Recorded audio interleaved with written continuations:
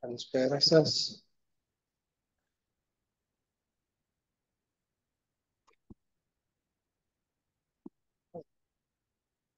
Καλησπέρα σας. Good evening, everyone. It is a great pleasure to be hosting Gilles Baro. Dr. Gilles Baro is a lecturer and head of the Department of Linguistics at the University of the Witwatersrand in Johannesburg, South Africa. He holds a BA in Nordic Studies, Literature, Language and Culture from Paris 5, Sorbonne, and an MA, Paris 4 rather, sorry, and an MA in Language Education from Paris 5, again at the Sorbonne. He completed a PhD in Social Linguistics at the University of the Witwatersrand in 2017 with a dissertation on the semiotics and of post-apartheid private urban development. He has published on the semiotic landscape of post-apartheid urban South Africa, focusing on multimodal science. He's currently writing about the semiotics of vulnerability in protest spaces, as well as gendered ideologies on wearable texts.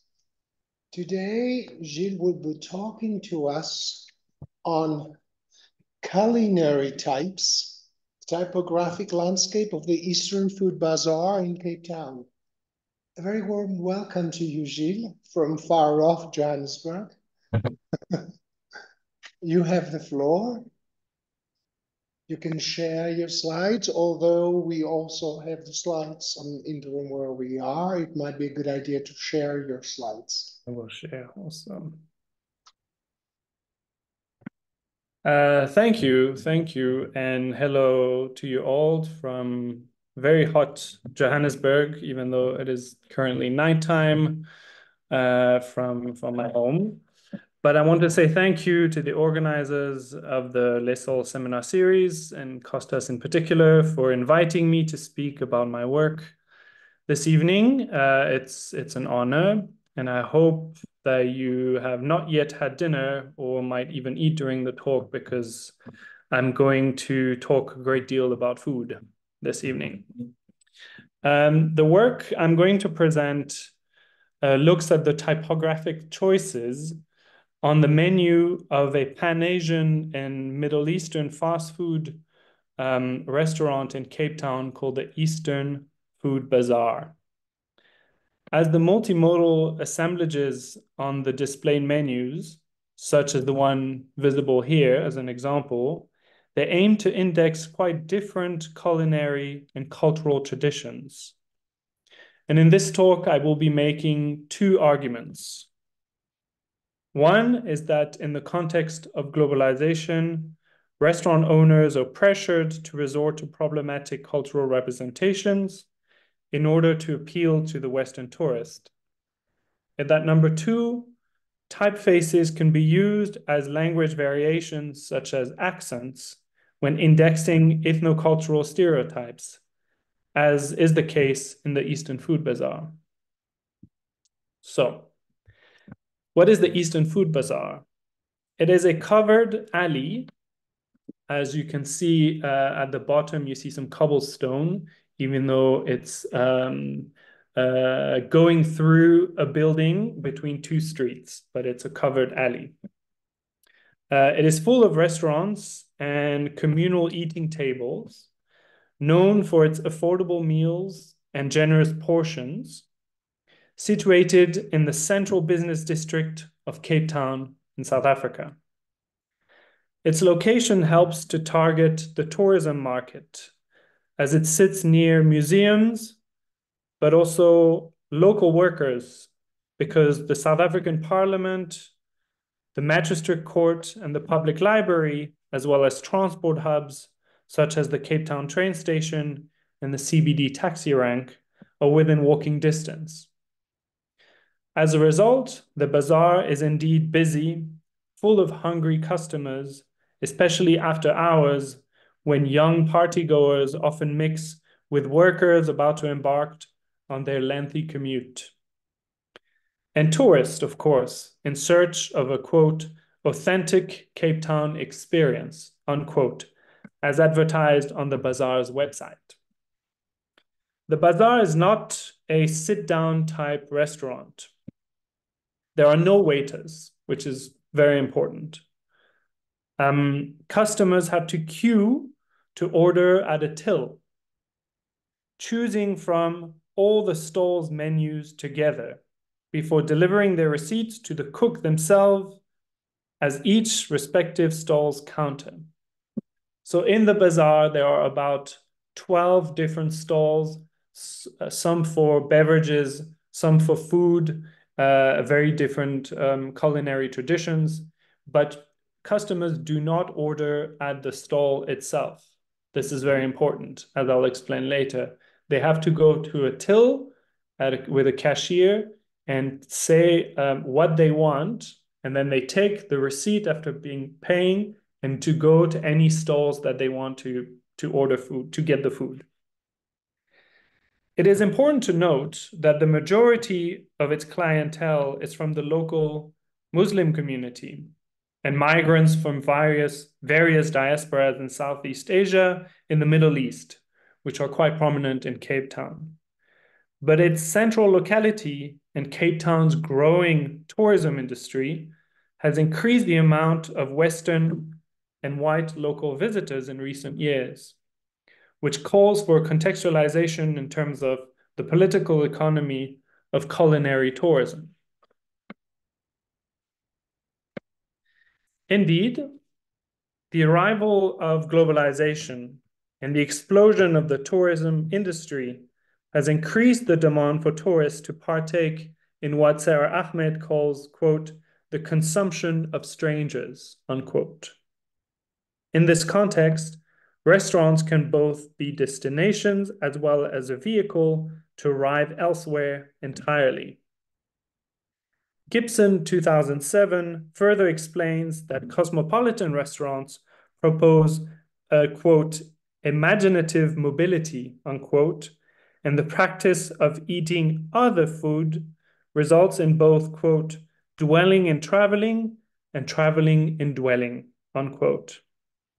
Sarah Ahmed again argues that the thinning of boundaries and increased flows of communication caused by globalization mean that Western consumers are more easily exposed to difference in the form of cultural images. Therefore, businesses serving food in cosmopolitan cities must meet the demand for difference and please the consumer in their search for difference. This is what Long, 2003, terms culinary tourism. Quote, it is about food as a subject and medium. It is about individuals exploring foods new to them, as well as using food to explore new cultures and ways of being. Linguistic landscape studies has not shied away from spaces of culinary tourism, and I name a few here. What I propose today is to focus entirely on the graphic templates of the restaurant's menus to unpack the type of culinary tourism offered to patrons by paying attention to the semiotics of the menu's typographic choices. And before I move on to the next slide, I want to quickly point out the dish that's shown on this slide, which is a typical South African dish called the bunny chow, which originated from Durban, which has the biggest Indian community outside of India. And it is a quarter loaf of bread where the center of the bread is removed and where they put curry inside and then put the rest of the bread on top. It's a very common dish that is, of course, served at the bazaar. To ignite your, I'm showing this to ignite your appetite. So typography is, according to Yellowhead and Jaworski, quote, the process of design, production, and visual organization of letter forms such as shape, size, spacing, etc. to achieve harmony and legibility despite the social context of their use, unquote. It was unfortunately neglected in the early days of social linguistics' multimodal turn in the late 1990s, even completely omitted in Crescent von Leuwen's seminal work, 1996, Grammar of Visual Design. Although von Leuwen would later call it a, quote, fundamental oversight, unquote, by admitting that it is through typography that, quote, visual communication and writing form an inseparable unity, unquote. Thankfully, Yellowhead and Javovsky's 2015 special issue of Social Semiotics provided excellent case studies showing the role played by typography in, quote, constructing and contesting places, identities, and relations of power in urban landscapes, unquote. In order to unpack the discourses and subsequent cultural ideologies embedded in the typographic choices of the Eastern Food Bazaar's menus, I rely on the work of von Leuwen's 2006, who designed a semiotics of typography approach to analyze the use of typefaces according to specific characteristics, which should describe their metafunctions. These characteristic features are what make each typeface unique and different from others. They include weight, whether a typeface is bold or not, expansion, whether the letters are narrow or wide, the slope, whether letters are sloping or upright, curvature, which is as opposed to angularity, connectivity, whether letters are touching or separate, the orientation, whether letters are orienting more horizontally or vertically, and finally, the regularity, whether all letters are on the same line or not on the same line in the text. And you have on the slide some examples of the menus that I will be analyzing in a bit. The menus are important for the business model of the Eastern Food Bazaar.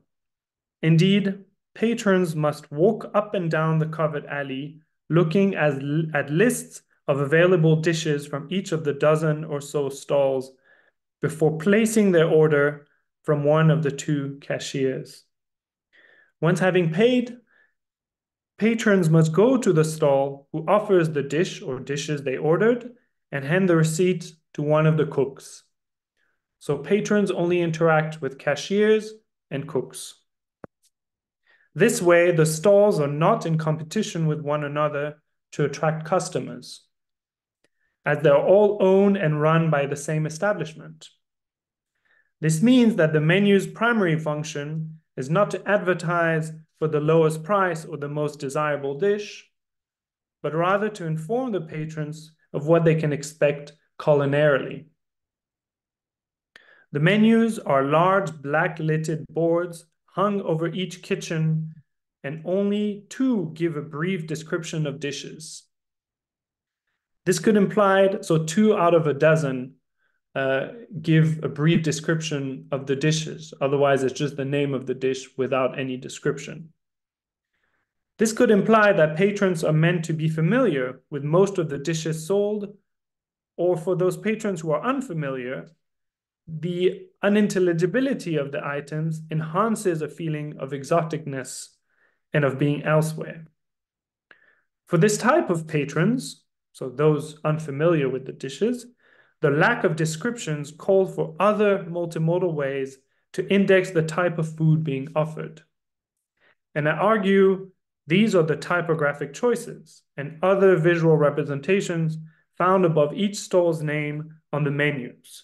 And the stall names that I'll be looking at are Punjabi, Chinatown, Delhi Pizza, Istanbul Shawarma Falafel, Tandoori, Nizami Kebab, Bombay Bites, and Mandra Dosa House.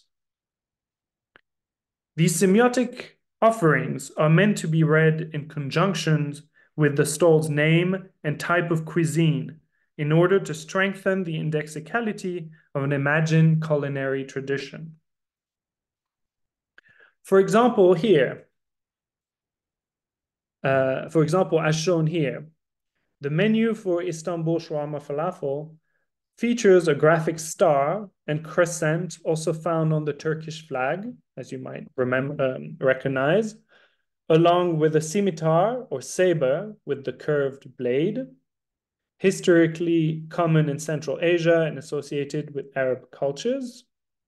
The same menu also shows a man in a full costume featuring a fez hat and salwar trousers.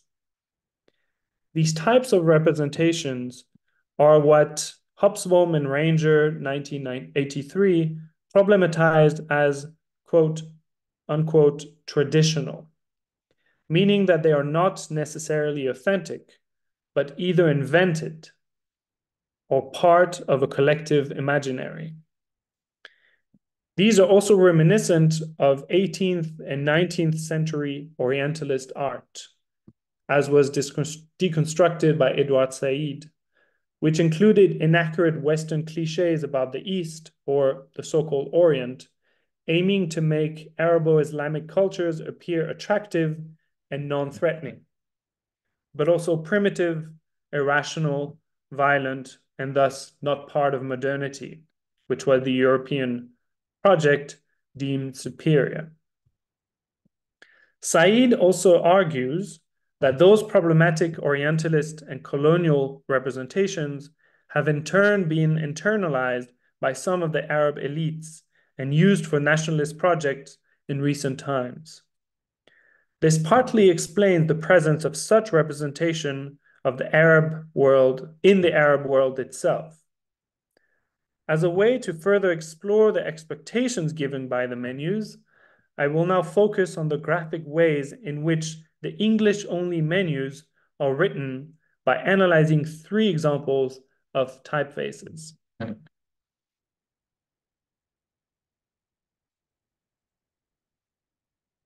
The typeface presented here can be found on the menu of 4 stalls in the bazaar: Punjabi, Madras Dosa House, Bombay Bites, as well as the beverages stall. At first sight, it looks like a modified serif type with added features. One feature is the unevenness of some lines and the unequal height of some letters' legs. The leg of some letters has an added left-tilted serif and others a right-tilted exaggerated serif. Let me use the pointer. Yes, there's a pointer. Can you see it? Yeah, so here the tilted serif here for the lower leg and the left tilted serif for the short legs. The leg of some letters, no, I've said that. Letters with some lower legs have their leg veered to the left at the perpendicular angle, such as the one I'm showing here. Another feature is the top curve of letters A, M, and N, and B's, which has a pointy end. If you look at the top of A's here, here, and there. I would argue that the tip is aiming to symbolize the roof of Indian mausoleums, such as the Taj Mahal, as the typeface is used for the stalls with names related to India and serving cuisine categorized as Indian. Finally, 2 of the most striking features of this typeface are the addition of dots on tops of vowels, such as here, only on vowels, and the straight line above all the lowercase letters, as you can see right here, sitting below the dots and cutting across letters with high tips. I would argue that these 2 features are also used to symbolize Indian culture via the Devanagari script, which is extensively used on the subcontinent to write Sanskrit or Hindi, for example, as featured on the left of the slide. The script is indeed recognizable by its horizontal line known as Shirorika on top of most letters, as you can see here. A particular feature of the Devanagari script is the Anusvara, a round dot-like symbol, a bindu, placed on top of letters to mark a type of nasal sound,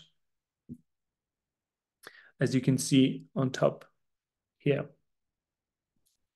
The script used for the menus in the Eastern Food Bazaar is thus trying to imitate features of the Devanagari script, applying them to the Roman alphabet, in order to symbolize Indian culture and reinforce the authenticity of the dishes served.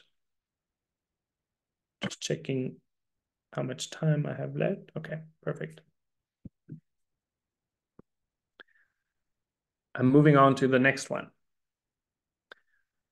The typeface used in the Chinatown menu, as you can see in the top right, is often mistakenly referred to as a chop suey lettering after the Chinese American dish, because each line of the letters is designed to form curved triangles, whereby the base of the triangle is the only straight line. Some letters have their number of lines in the Roman alphabet reduced, as with K's and W's. There's W's, you can see it's just 3 swooshes, and the K there. Whereas some whose lines curve too much are designed with additional strokes, as with O's and S's. Here's the O, which is 2 strokes, and the S's, which is 3 strokes, 1, 2, 3, because curves are difficult to do. This is an example of a type that was designed with the purpose to resemble another culture's style of writing. Unlike the example of Neuland, indeed, chop suey lettering tries to, quote, emulate the swashing brush strokes used in Chinese calligraphy, unquote, according to journalist Jeff Yang in a Wall Street Journal article on the alleged racism of certain typefaces.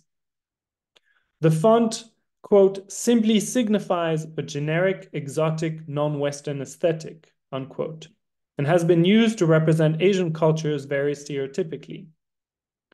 Designer Paul Shaw writes in Print magazine that the font first emerged in the 1880s in the United States, which coincides with the first wave of mass Chinese immigration to the country. Shaw goes on to give a brief history of the use of chop suey lettering. Its first mainstream appearance was in 1899 on a poster entitled A Trip to Chinatown by the Baggerstaff brothers, which made it into an influential publication. Because of the poster, the typographic style was associated with the first Chinatown, rebuilt as a tourist destination in San Francisco following the 1906 earthquake. The rebuilt neighborhood had to be, quote, flamboyantly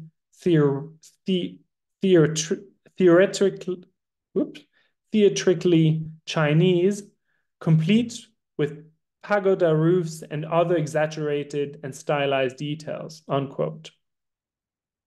This is when, according to Shaw, chop suey lettering, or the Mandarin typeface, as it's oftentimes called, made it out onto a linguistic landscape for the first time, with restaurants and other businesses choosing the typeface for their signage.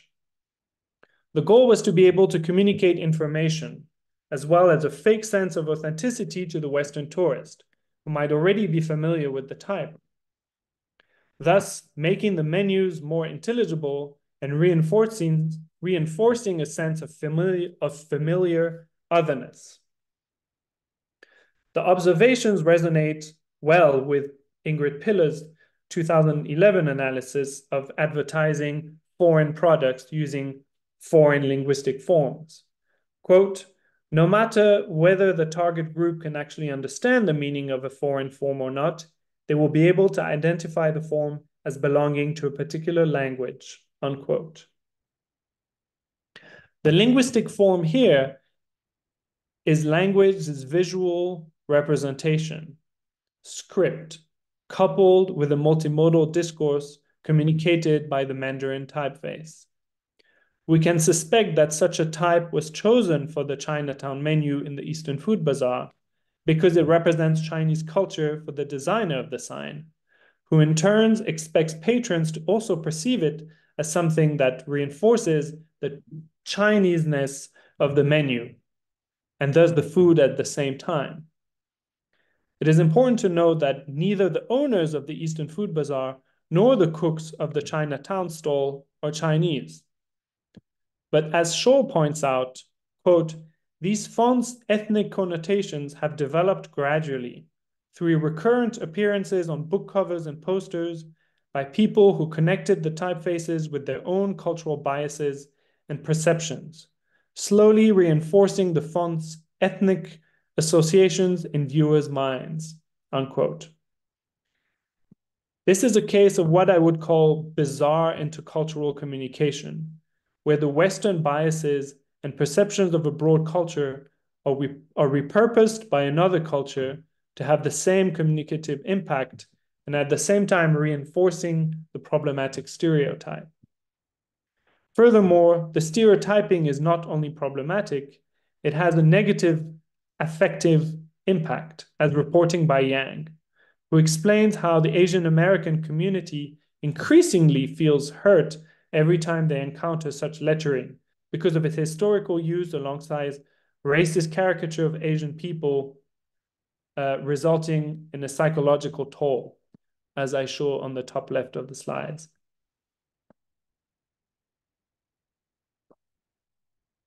Nonetheless, although chop suey lettering emerged in the United States more than a century ago and has been deemed problematic and hurtful by the community it was meant to represent, it is still used, and its intercultural miscommunication has traveled to South Africa via globalization, where it can also be seen in the linguistic landscape of the Johannesburg Chinatown, for example.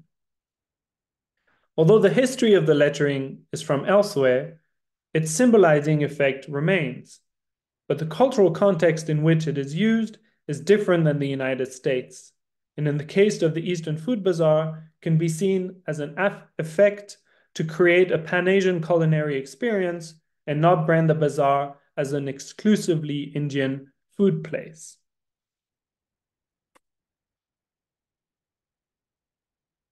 I will now move on to the analysis of the sign at the bottom right, Bombay Delhi Pizza. The menu of Delhi Pizza is interesting, as the writing of the stall's name features the only occurrence of what Gianpietro, 2004, refers to as a metal type, meaning a type with straight lines, perfect angles, and curves, and parallel lettering originally materially produced with metal blocks. Metal types have come to symbolize formality and a Western aesthetic in contrast with their informal counterparts, informal in quotation marks, described by Gianpietro as being produced with wood blocks and perceived as, quote, cheap garbage, symbolizing informality, the lower classes, and the cultural other, due to their repeated use in advertising products and events, and events for the working class and ethnic minorities in the West. In terms of the semiotics of typography approach, this is the difference between regularity and irregularity. So Western types tend to be regular, where all letters look the same or on the same level, have the same angles because they were made with metal blocks, as opposed to non-Western types, again, representing non-Western cultures, which are irregular because those cultures don't have the modern metal blocks, but rather wood blocks, which create unevenness in the angles or the lines. Such adverts also tended to feature stereotyping of non-Western cultures and racist themes on their packaging, which had the effect of forever associating typefaces with sinuous lines, imperfect features, and messy details to be associated with non-Western cultures in the collective imagination. The colonial ideology prevalent at the time of the development of such distinct typefaces, the early 20th century, not only considered such cultures to be inferior, but also to be absent or even not worthy of modernity. So here, not only is Delhi pizza written using a serif typeface in contrast with the dominance of informal typefaces on the menus, the coloring of the letters iconizes the Italian flag: green, white, and red. The color choice is quite obvious, as it symbolizes the country of origin of the dish. The name of the stall suggests that although this is an Italian dish, it is made with ingredient common of Indian cuisine. The choice of type and coloring is thus explained by the fact that this stall offers the only Western dish in the Eastern Food Bazaar. But the fact that the stall is named after the capital territory of India, Delhi, makes it clear that patrons are not exactly experiencing Italian food, as the feeling of being somewhere in the East, embraced in the semiotic landscape of the place, is conserved in how the pizzas are advertised. And I can move on to my conclusion with 5 minutes to spare. So in conclusion, I argue that the typefaces are to be read in conjunction with the multimodal assemblages I've described earlier, to give patrons the impression of travel, that they're traveling when coming to eat there. These examples of testaments to the need for culinary tourism spaces to offer more than prepared food, either to stand out from other restaurants in a competitive tourism market, or to meet the cultural expectations, often imagined, of the patrons. From this, I would like to formulate the main linguistic argument of this paper. That typographies indexing ethnocultural stereotypes, such as the ones I have shown, are used as a form of accent. Indeed, because of their social history and usage, these typefaces index language variations via the cultural representations embedded in the graphic details. The argument follows observations made by Duchesne, 2009, that in a tourism call center context, quote, customers consider accents as a form of exoticism, and consequently also as a form of authenticity, unquote. Just like accents help the customer categorize the worker in terms of its cultural legitimacy, the typefaces used on the menus of the bazaar authenticate the dishes as really being Indian, Chinese, or Turkish. Moreover, the expected multilingualism in a space of culinary tourism is here semiotically present in the form of culturally stereotypical typographic features. Indeed, since patrons do not interact with a waiter announcing dishes, as in other types of restaurants, but instead have to read the options by themselves, the experience of multilingualism is staged in a multimodal creative way, using typography in order to satisfy the Western visitor.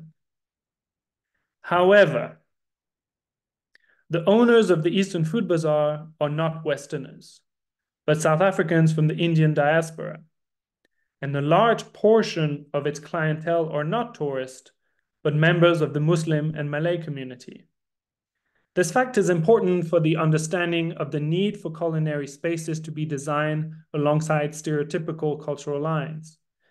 Indeed, as pointed out by Bianchi, 2009, the analysis of the tourist setting, quote, should not be disconnected from more sustained analysis of the wider economic and political relations of power that flow through and congeal in particular resort settings and hospitality environments, unquote.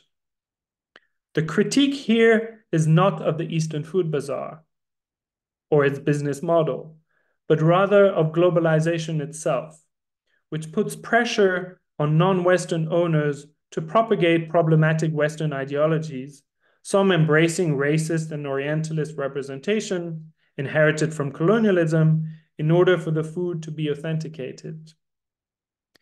As Paul Scholl points out, quote, there is no room for cultural nuance or academic accuracy in a shop's fascia. Restaurant owners want passerby to know immediately that they serve Chinese or Greek or Jewish food, and lettering style that achieves this is welcome, unquote. The semiotic landscape of the bazaar thus forms what Wang 2009 refers to as a, quote, staged authenticity, unquote, something tourists and other patrons are very much aware of. They know the menus look like they are written in other scripts, but because they remain readable, they are staged as culturally different. In the end, in the context of globalization, the culinary tourism market dictates the requirements for attracting hungry customers. Thank you very much. Thank you, Gilles, for this really thought-provoking paper, which certainly provides food for thought. And let me try to, okay, fine.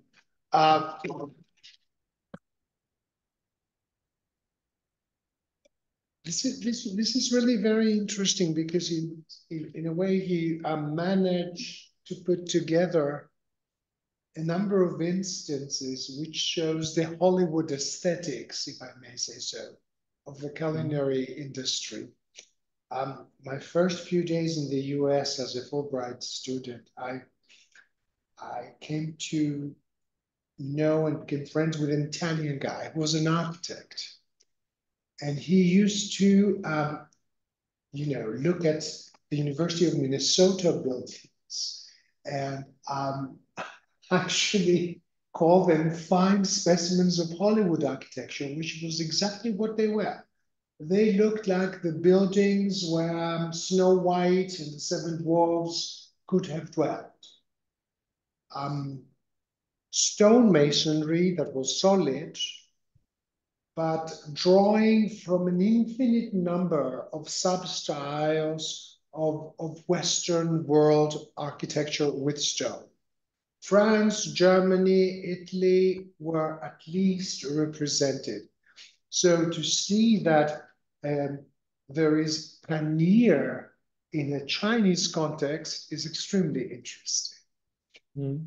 And to see a restaurant called Istanbul, which serves shawarma as opposed to anything else, and falafel, which are unheard of in Turkey, and they would be foreign foods,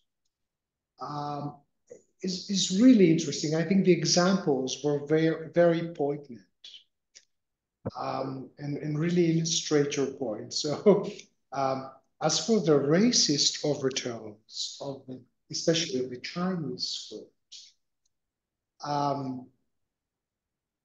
I think there is a lot to be said about how people in their respective homes have been using quote unquote traditional script.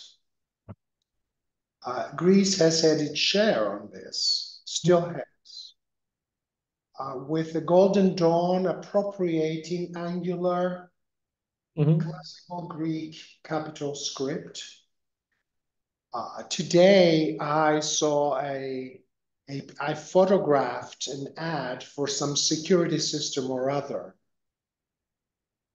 in which the name of the guy who owns it appears in angular capital letters in polytonic in Greek, but capital letters bear no such signs in any point of history for Greek.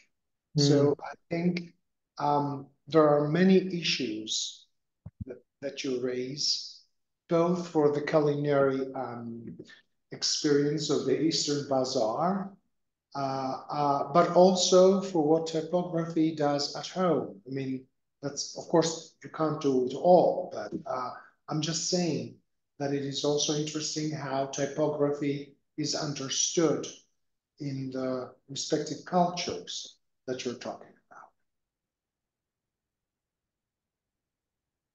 I don't know how common it is to find Chinese dishes advertising paneer, for example, or whether it was a one-off thing. But it seems to me they must be pretty common, aren't they?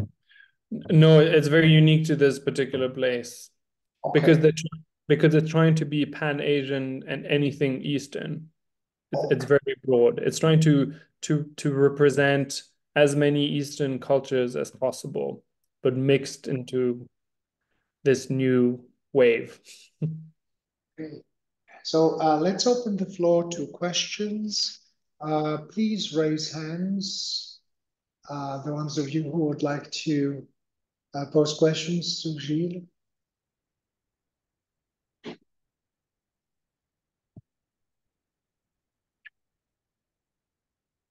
Or ask or comments.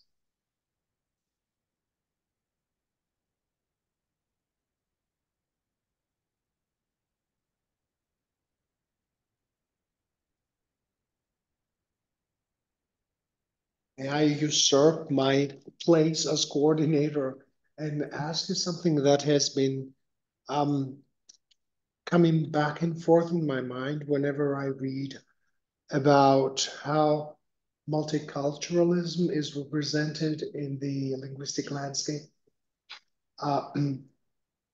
There is obviously a typographic and linguistic component in what you showed us. But I believe that there is also a component that justifies to the turn in linguistic landscape work as mostly culture studies. Would you like to comment on that somehow?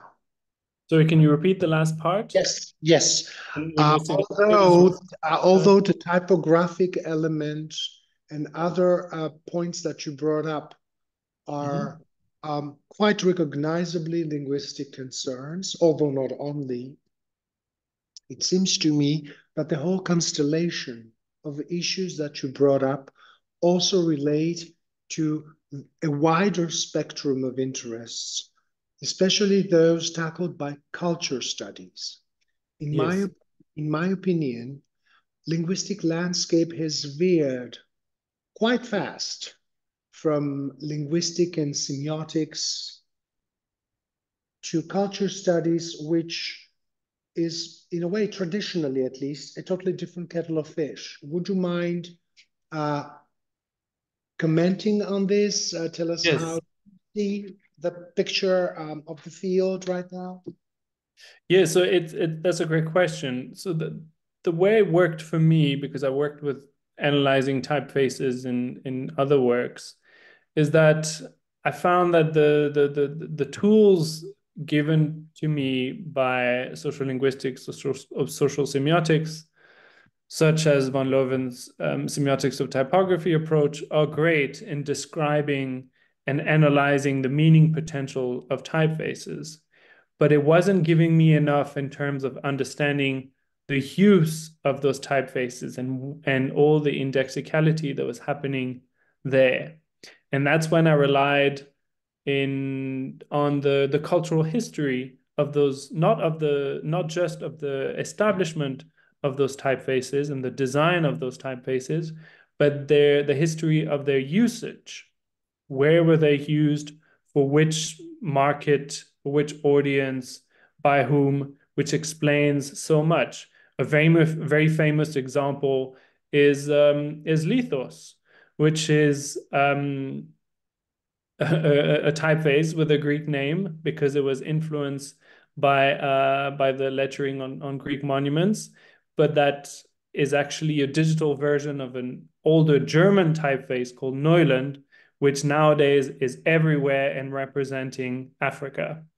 And you've seen it a million times. It's on movie posters of anything that represents the jungle or primitive culture or Africa or anything wild and exotic.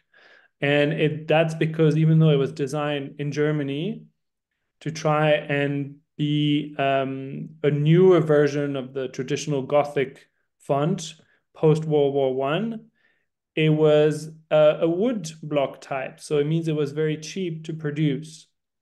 And advertisers realized that it was not only cheap to produce, it was very readable. And so they started using it to advertise products to the Black population of the United States, especially, which created a first connotation. And then when it became more and more popularized, it was used throughout the 1950s, 60s, and 70s to represent, on products that were coming from either the Middle East or Africa, which resulted then in a connection of meaning between anything non-modern or from Africa and Neuland as a typeface. This is why you find it in some jazz record covers that had African drums, for example. You find it on book covers by African authors, etc. And then came 1989 and the first edition of Adobe Photoshop, which in it had a digitalized version of Neuland called Lithos, which the author claimed was actually based on so-called traditional Greek typefaces. But because the authors, the designers who had the first edition of Photoshop, when they saw this typeface called Lithos, they associated it with Africa and jungle, anything like that. And so because it became more easily available and people could design with it more often, there was another wave of this use in movie posters or on the internet. And now we see it for any sign that wants to look African or wild or feral, as I've analyzed in other work. A famous example is the movie poster for George of the Jungle. They use this typeface, or cars that are taking you into the outback, they use the same typeface. So that's why for me, looking into the cultural history of the typefaces became very important to understand the meaning potential and the social semiotics today. I hope that answers your question, Kostas. Oh, you're muted. I can't hear. I'm sorry. I was saying, yes, of course it does, in a very rounded way. Thank you. Thank you, Shi.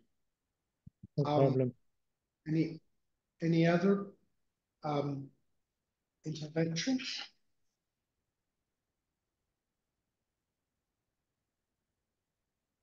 If not, I will extend a very, Stella Bratimou. We're left speechless by the interesting presentation. Thank you.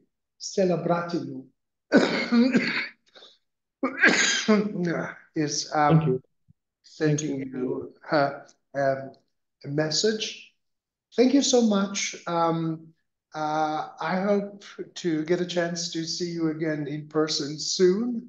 I wish we had the chance to get you over here for a lecture or a series of lectures. Unfortunately, this is not happening anytime soon, so we'll have to be content with Zoom for the time. Well, good luck with the series. I saw that it's a brilliant lineup and you have great presenters for the coming weeks, so enjoy it. Thank you. Thank you.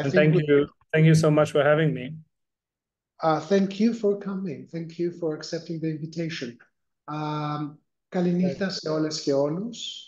Ευχαριστούμε πολύ τον ακαλεσμένος μας. Θα σας δούμε την άλλη εβδομάδα. We'll see you next week with a talk. No, in 2 weeks from today, on the 19th of March, we have Robert Blackwood from the University of Liverpool talking on memorialization, museums, and linguistic landscapes, neo-colonial French island settings. Yummy. That sounds good. We'll be here. We're expecting you. Tell your friends and join us. Have a good evening. Great. Have a good evening. Bravi. Bye. Thank you, Kostas. Thank you, Gilles. Bye.